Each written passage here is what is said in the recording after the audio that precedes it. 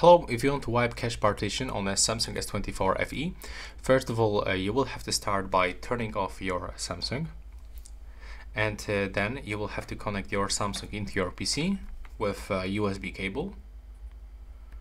There we go. Now, you should actually get this charging information on the screen, so you will have to wait until it pops up.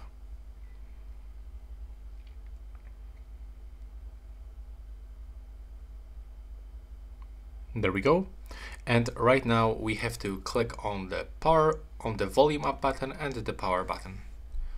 And we have to keep holding until the Samsung logo appears. So now only release this power button and keep holding volume up button all the time. Then you will have to scroll down by using volume down button, and you will have to select wipe cache partition. Click on the power button to confirm.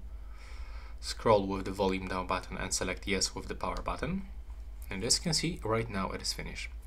So we can reboot system now with the power button, or we can turn off your phone. That's how it actually looks. So that will be all, and thanks for watching.